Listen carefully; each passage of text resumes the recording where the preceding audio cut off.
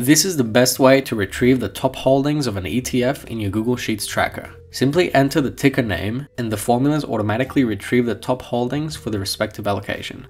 You can also enter the number of shares and the average purchase price of the ETF that you hold to see the cost, market value, and return per holding. There's a sector breakdown retrieved, and as always, a dynamic trendy chart to analyze the price movements from different periods.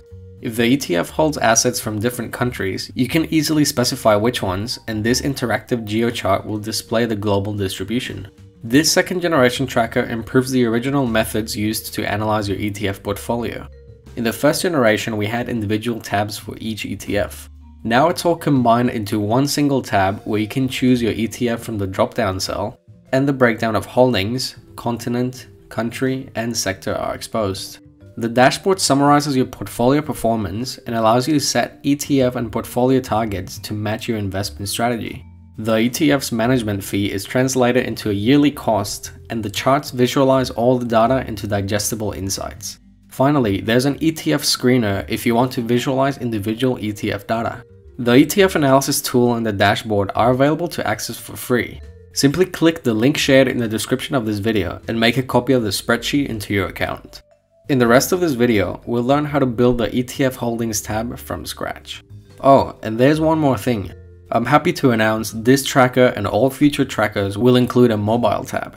This tab will essentially transform the tracker data into a mobile-friendly layout. This way, you can smoothly interact and analyze the same insights from your smartphone when you're out and about. If you would like to skip the tutorial and access the full version of this ready-to-use tracker in light, dark, cyberpunk, and matrix theme, make sure to visit my Patreon, which is linked in the description of this video. Now, let's learn how to build the ETF Holdings and Mobile tabs from the beginning. So this is what you're going to see when you first open the free version. What you need to do is go to File and make a copy. Click OK. And now that you have a copy in your account, you can simply edit and add your own private data. Okay, so what we're gonna do is open up a new tab and we're gonna call it ETF Holdings. So you're gonna go to cell C3 and enter ETF ticker.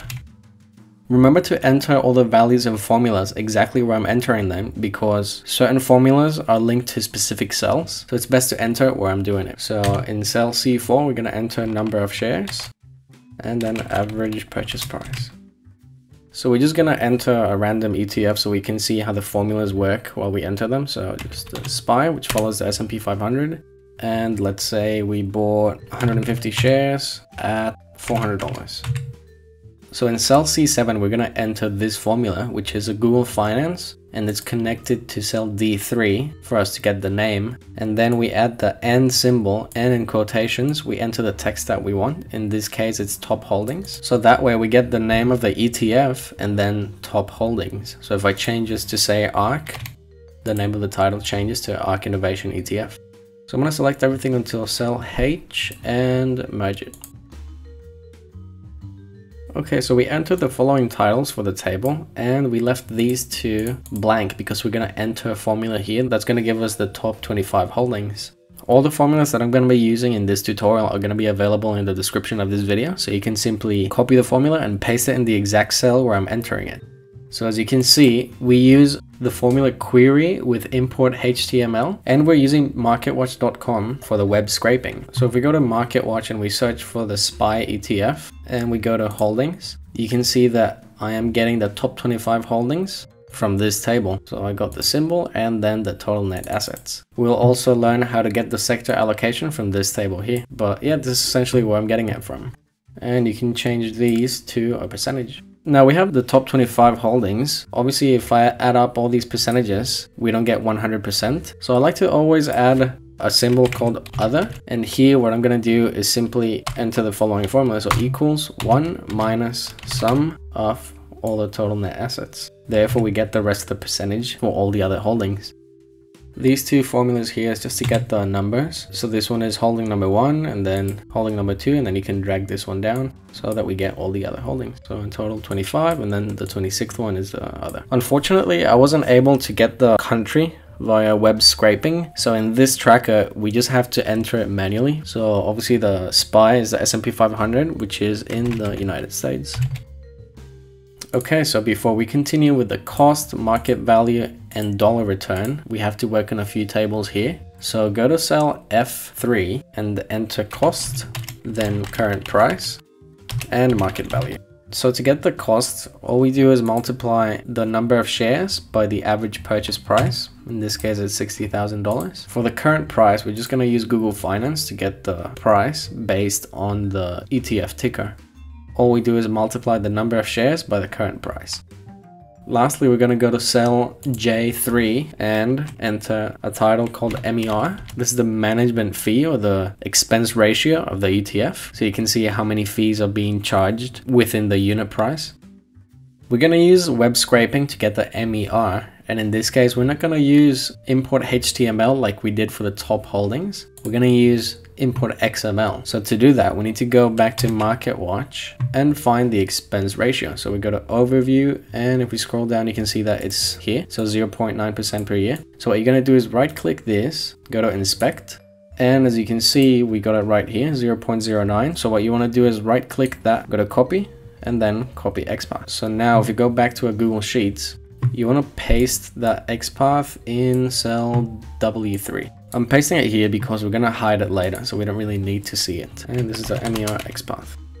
So now we use the import XML to get the MER. So we enter the website with the AND symbol, we link it to the ETF ticker, and then we link it to the XPath. So there it is. Okay, so now we can work on the top holdings table to get the cost per asset. So all we do is multiply the cost and we fix it with F4 and multiply it by the total net assets. And there it is. We can see the distribution of the cost based on the percentage of net assets or allocation. We do the same for the market value. And for dollar return, we just simply subtract these two. Okay, so now we're going to work on the sector allocation. So go to cell J7. I'm going to select from J to N and merge it. Okay, and for the sector, we got a very similar formula to the one that we used for the top holdings. All we're doing is changing the table number so that it links to the sector table that we saw earlier. And again, I'm going to enter other at the bottom. So now we're going to go to cell M3 and enter a random number. I'm just going to enter 60. And I'm going to select from M all the way to S, merge it, center it, and I'm going to go to this little symbol, 1, 2, 3 symbol, to more formats. Scroll down all the way to custom number format, and we're going to enter the following. You click apply, and as you can see, now we get a specific format that tells us the amount of days that we chose for the trendy chart. So if you want to change this to say 365, all you do is go to this cell, enter 365, and the title automatically applies it in this specific format. So we're gonna select all these here and merge them. And we're gonna use the sparkline function together with Google Finance to get a classic trendy chart. If by any chance you don't like the color that I'm using, you can change it by just changing the color code. So if you go to text color, go to custom and click this symbol, you can choose any color that you want. And as you can see, there's a code there. So all you have to do is copy that code and paste it here to change it to the color that you want. And that is pretty much it for the skeleton of this tracker. What I'm going to do is quickly format this, and I'll be back so that we can finish up by entering the last 3 charts. Okay, so I'm back and here it is. I've formatted everything. I simply added some background color, some borders to the tables, and a simple conditional formatting for the percentage return. So if we go to format, conditional formatting, you can see that I entered this one. So if the value in the cell is greater than 0, then I format it in this style. I just chose green. And the opposite, if the value is less than 0, I make it red. For both tables, I also used alternating colors. So to do this, you have to select the table, go to format, alternating colors, and here you apply the color that you want. So you can see how each row alternates in color, just so that it's easier to read. Okay, so let's start with the first chart. So we're gonna select symbol up to the 25th one. Then while clicking Command or Control, we're gonna select the total net assets, again until the 25th one. And finally, the last one would be the market value. So once you have these 3 selected, you can go to Insert, Chart, and you're gonna choose the combo chart, which is this one here. And currently, we only see the market value line. So what you want to do is go to Customize, Series, select Total Net Assets, and you want to go down here and change the axis to the right axis. So this is a combo chart where we're selecting two different values and they have different measurements. One is a percentage, the other one is a dollar value. Okay, so for the second chart, you want to select column J, which is the sector.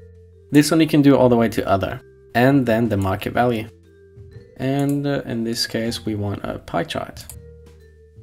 The last chart that we're going to work on is a geo chart. So you want to select the country column as well as the market value column and change it to the geo chart. And here you can customize the colors. Finally, you can hide the columns on the right because we don't need to see the MER XPath. And you can also delete some of the rows here, so I'll just leave it until row 50. So you can select all of them and delete them. And there it is. That is the ETF Holdings tab. The only thing we're missing now is the mobile tab. So I'll quickly show you how to do that. So add a new tab, call it mobile. And what you want to do is go to column I, select all the ones on the right and delete them. And you can scroll to line 86, select them all and delete. So basically what you want to do is go to your smartphone and open up the Google Sheets app, and you should see the one you're working on the top, which is the most recent one. So you're going to enter it and you want to scroll to the mobile tab. So now you get a view of the mobile tab that you will always see as soon as you enter. So now what you can do from the computer is start moving the columns according to the size that you want in your mobile phone. So in cell B3 is where we're going to enter the first table. So what you want to do is go to ETF Holdings and simply select that first table, copy it, go to mobile and paste it. You must change the font size, and I also like to wrap the text. Now we're going to paste the second table. So again, go to ETF Holdings, select that second table, copy it and paste it. Change the font size to 10 and wrap the text. As you can see, we get an error in the formulas, and this is because the formulas that we had in ETF Holdings were specifically linked to a cell, and now we are pasting them in different cells, therefore it doesn't work. So basically you have to do the same that we did in ETF Holdings. So equals number of shares times average purchase price, and we get the cost. The current price, you see that we're linking it to cell D3, but it should be in cell C3. So simply change it to C3. And for the market value, we get the same thing. So current price times number of shares. There you go. We get the MER blank. What you need to do is first change D3 to C3 so that it's linked to the ETF ticker. And finally for S3, that doesn't exist. So what you want to do is remove that, go to ETF Holdings and select the XPath. So it would be this one, ETF Holdings W3. We get a refresh result because there's an error with the formula. So as you can see, it's because it's linked to cost. So again, just change D3 to C3 and we should get the top holdings. So as you can see on the phone view, it looks very tidy and easy to read compared to the ETF holdings on the phone view.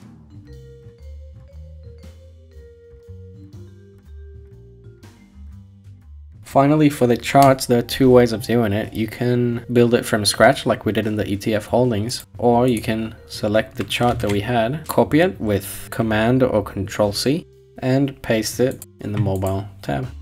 Once you paste it, you just simply have to change the data range. So previously we had it in ETF Holdings, so what you want to do is select the data range that you want. So you want the symbol and the total net assets, as well as the market value.